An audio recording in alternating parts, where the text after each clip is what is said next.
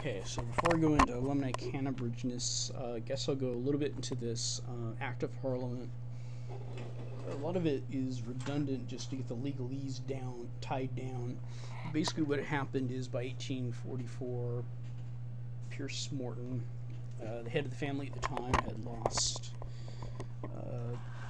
his estates. He could, had to file for bankruptcy, I suppose, and couldn't. The Irish potato famine had just destroyed any wealth the family had, so he had to get rid of it. And there was a settlement or an act of parliament that was acted upon to kind of round things up. I'm not sure legally why that would have been necessary. Again, I'm not a legal expert, but I'll go into some of the details here. It has a lot of genealogical information in it. Now, basically, I'll go in a little bit into Pierce Morton's life, just for clarification. Now, this is after Charles had died. Pierce ended up marrying at the age of 33, and he lists St. Peter's Church in Dublin amongst these family documents here as where he got married to Louisa Somerville. I don't know exactly where she was born, or even if she was born in Rossmeath County, Ireland. She's said to have been there. Louisa Somerville was the daughter of James Quayle Somerville. And I'm going to guess... No, I'm not going to go into that. Okay, their 4 children were Francis Armitage, Pierce Edward, John Darcy, and Arthur Pratt Winter Morton. Now, I have a death date for Arthur Pratt Winter Morton as being 1871, but I just can't be sure. I couldn't find him in the 1871 census. I probably should have said before 1871. Now, I don't know if I should say if I couldn't find him. My memory isn't that good for me to say that. I usually, if I couldn't find him, I would say before 1871. Unfortunately, I don't have the benefit right now to search and quickly to see where that came from. It would be one document amongst 3 huge boxes that I have here, so I'm not exactly positive that he died in 1871. He could have had children, and there's one very interesting blog about a man named Arthur P. Morton. I'm just going to quickly mention, could possibly be somehow related. It's this individual, whoever, I don't know his name, but nonetheless, there's someone that digs for old bottles and things like that for research, and Jerry Kemp. Okay, so this Jerry Kemp was the father of Jerry Kemp's maternal grandmother. Ruby was a man named Arthur P. Morton that was born in 1872 in Boston, Lincolnshire. Now, so far I have preliminary death of 1871. Gosh, just missed you by a year. But I have the spurious location of England, and it isn't very specific. It tells me I didn't have very much specific information about this person's supposed death. And if Arthur Pratt Winter Morton was in fact married, and if he had a son also named Arthur P. Morton, or Pratt Morton, then this individual here may be a descendant of Dr. Charles Morton. I don't know.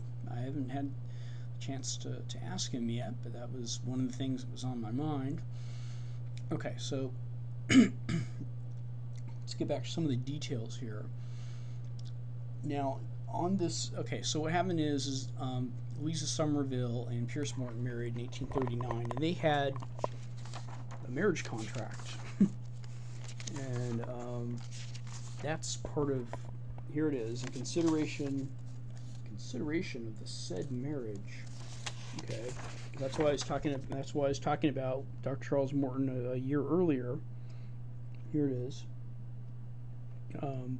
Why wasn't there some kind of dowry or marriage contract for them? Don't know. It doesn't make any sense. Unless there's more to Dr. Charles Morton than we know, which seems to be indicative. But anyway, amongst these documents are lists of all the possible heirs of Pierce Morton, I guess by common law. Okay, and they go into some detail here. They mention the Emile Condro, and they also mention Charles Stewart Clark. And I am just absolutely boggled as to who Charles Stewart Clark could be.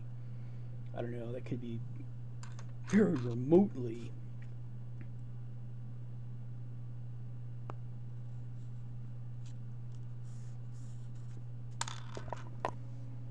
okay, and we just got some very little snippets here all over this thing. It's very repetitive, but they're basically where it's got Edward Morton, Saville, Edmund, and Darcy. These are all the siblings of Pierce Morton. And see, Emile Condro. Let's go back into this. So here's Frances Armitage Morton. Did she marry?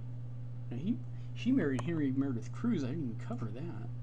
But up here, there is a Elizabeth Charlotte, who married Emile Gabriel Condro and had a daughter. And that's who they're talking about here. So prior to 1844, this Elizabeth Charlotte Morton? No, they're talking about Emile Gabriel. They're talking about him. I don't know who Charles Stewart Clark is. He could be the individual that married Charlotte Elizabeth Condro. I'm going to have to look into that. I really don't know. If I find a Charlotte Elizabeth Clark, then I'm going to know that she married him. I just don't have a marriage record. I'll work my way back. So that's a lead I have not looked into. Okay. And then it says, said Edmund Morton and Darcy Morton died before they came entitled to the sums. So basically, this document kind of goes through Charles Carr Morton's will. I've yet to see Charles Carr Morton's will or any mention of it anywhere, even in the archives. This will exist somewhere. I don't know where to find it if it was one. Maybe it'd be in Dublin. Who knows? It's certainly not at the UK archives. Okay, so I could supplement what's going on there back to these records. Okay, now it says Rebecca Morton, this is actually Rebecca Smith, was born in Devonshire, England. I think at a farm, February 28th, 1814. Do I have that? We're back on the subject of Edward Morton, February 28th, 1814. She was the daughter of Mr. and Mrs. Rebecca Smith. She was married August 1836 in Sidbury Church. Don't have the exact date. James Morton was born, and James Morton, of course, would be the son. March 13, 1850. And the only reason why they have him in there is he passed away. Everybody else lived a very long life. Children of Dr. Edward.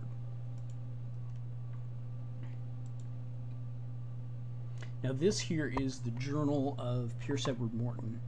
July 15th, 1860. This is after his father had died.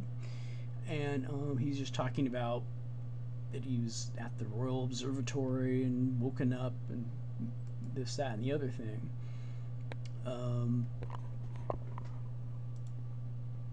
Pretty much discusses his trip over to Canada, and he was traveling, and he goes by St. Helena, if I got that right. He makes a couple drawings. We're talking, this is July 1860, and I think I remember right around here